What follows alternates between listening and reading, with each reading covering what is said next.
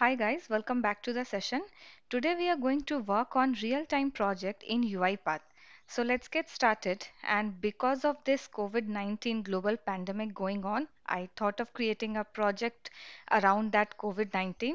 So let's see what all steps we will have in our project. So first step will be to extract data from website for COVID-19 for number of affected people, number of recovered people, and the number of deaths.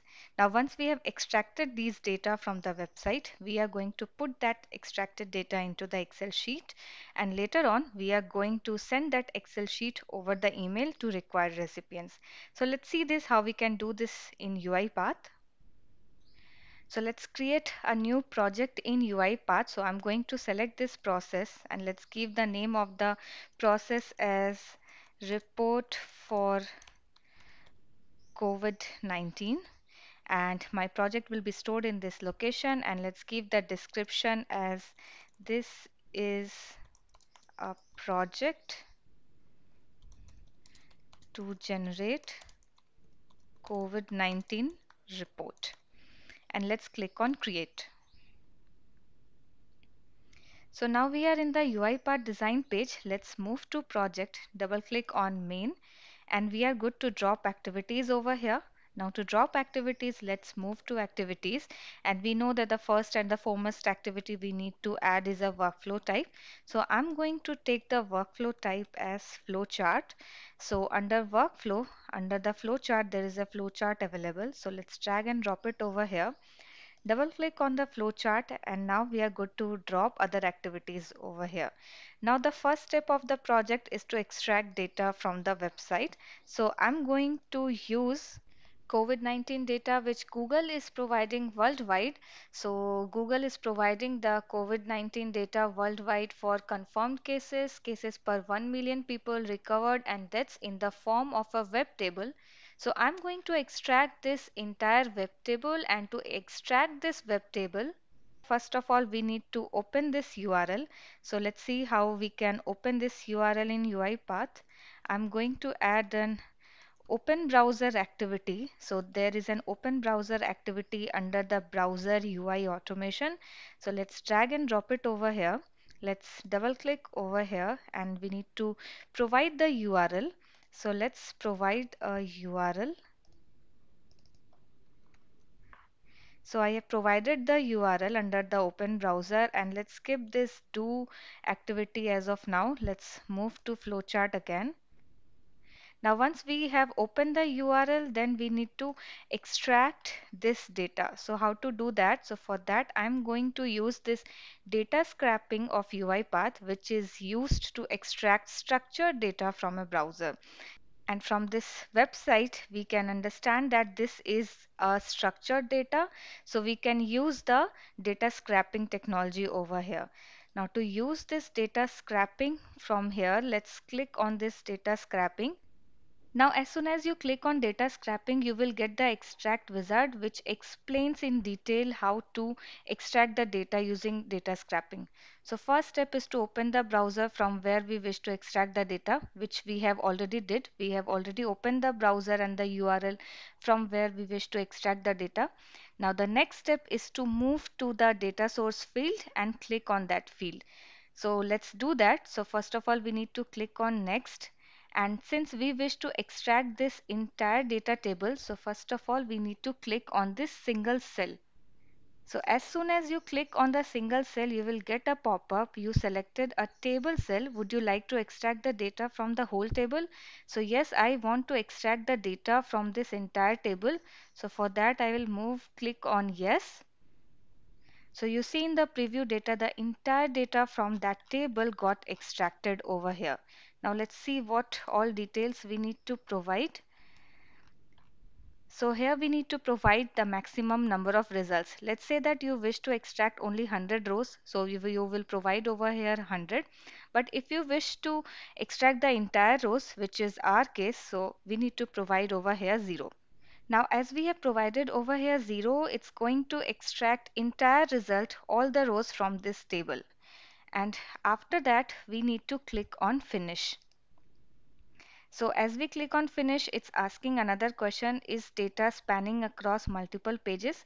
So if you have this data across multiple pages, you need to click on yes and proceed further. But since our data resides on a single page, so we are going to click on no. So you see data scrapping activity got created over here. So double click over here to see what it has. Now under the data scrapping, we have these two activities. First one is attach browser. So this attach browser contains the browser type and the selector, and this selector is going to find the data table under the web page. And the next activity is extract structured data, which is going to extract this entire data, and it's going to keep this extracted data inside this data table. So it has already created a data table, extract data table. So you will be able to see that in the variables. This extract data table variable got created of type data table.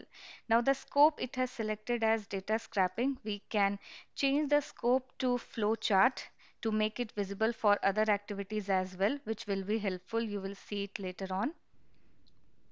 So this data scrapping activity is going to extract the web table and assign it to extract data table variable.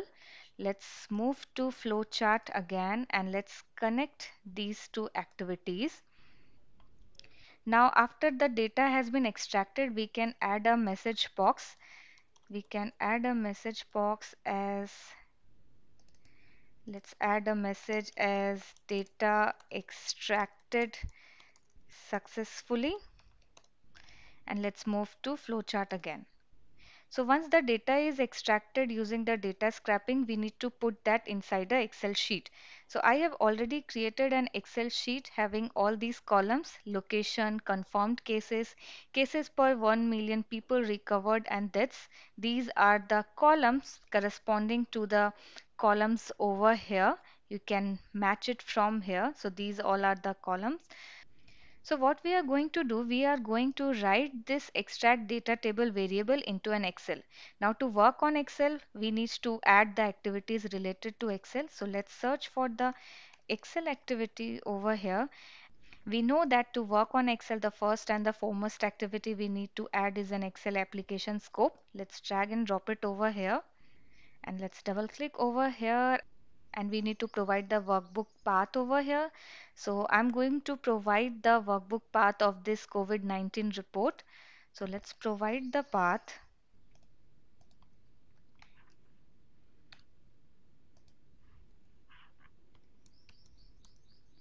And under options, let's uncheck this box. We don't want to create a new file. We want to write on this already existing file. So now we have provided the path of this COVID-19 report Excel, and now we want to write data table on this Excel. Now this we have already learned in the email automation session. So if you have missed that one, I will share the link in the description. You can go through that video.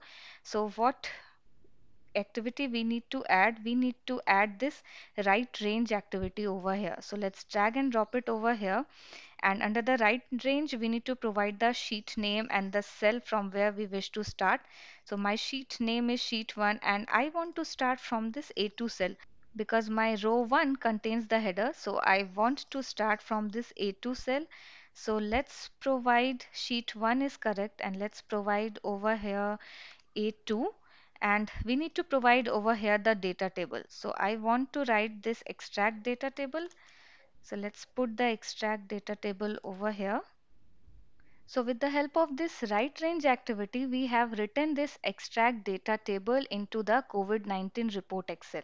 Let's move to flowchart again, and I'm going to add another message box.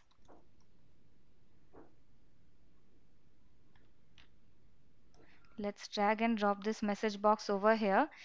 So that let's double click over here and let's give the message as data written to Excel, and let's move to flowchart again. Now after putting the entire data into this Excel sheet, I want to send an email to the required recipients along with the Excel. So let's see how we can do that. We need to add an activity to send email. So I'm going to search for the send email activity, and we have multiple of options to send email. I'm going to use this send SMTP mail message. So the activity is added. Let's double click on that to see what all details we need to provide. So first of all, let's go with the attached files to see how we can attach this COVID-19 report. So let's click on attach file, and here let's click on create an argument. So in the argument, the direction will be in and type will be string, and let's provide the path of the COVID-19 Excel under the value. So I'm going to provide the path from here,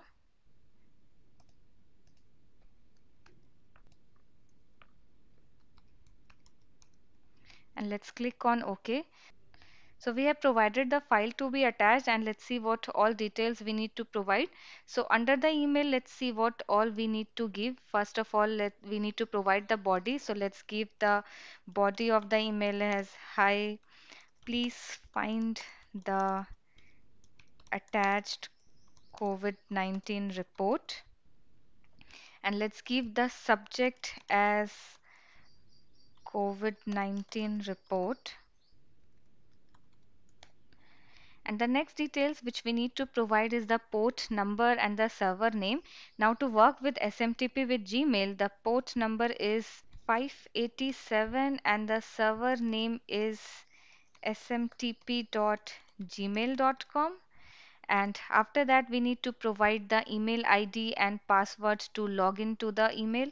So let's create arguments to provide the email and the password. So I'm going to create arguments. Click on arguments,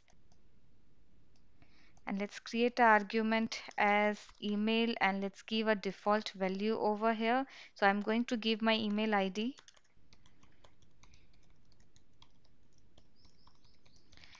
and let's provide another argument as password, and I'm going to give my password over here.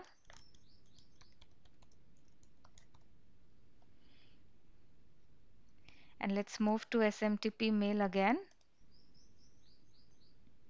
So here let's give the email argument which I have created, and let's give the password over here. And next we need to provide is the recipients. So we can provide two CC and BCC as the recipients. Two is mandatory and CC and BCC are optional. So let's give the recipient email address over here. And under sender we need to provide the from and name. So under the from we need to provide the email ID again, and let's give a name over here. So we can give any default name. We can give the name as demo1. So we have provided all the information required to send the email using the SMTP mail message activity. We have also provided the path to attach the file. Let's move to flowchart again. Now our entire job is done, and in the beginning we have opened the browser, so at the end we need to close the browser as well. So let's see how we can close the browser. Now to close the browser, there is an activity under the browser package. Let me show you. Under the browser package there is a close tab activity, so let's drag and drop that activity over here. And to use this close tab activity, we need to create a browser variable under this open browser, because that variable will link this open browser and this close tab activity. So under open browser, I am going to create a variable. You can see under the output there is a UI browser option available. Here we need to create a variable. So right click over here, create a variable, and let's give the variable name as browser variable, and I'm going to use this browser variable under the close tab as well. So let's open this close tab activity, and under the properties of this close tab you can see in the input we need to provide the browser variable. So let's give the browser variable which we have created just now. So let's give that one, and let's move to flowchart again.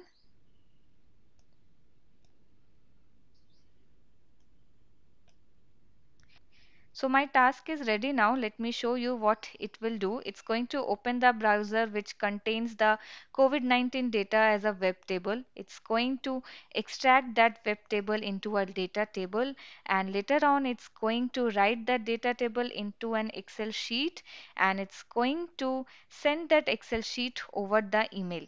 And at the end, it's going to close the browser. So I will quickly run this task now to see how it works. Let me close this Excel and let's see now how it works. So I'm going to run the task now. So it's going to open the browser and it says in the message as data extracted successfully. Let's press OK. And now it says data written to Excel as well. So the UiPath has extracted the data from web table and it has written those data into the Excel sheet. So let's press OK again.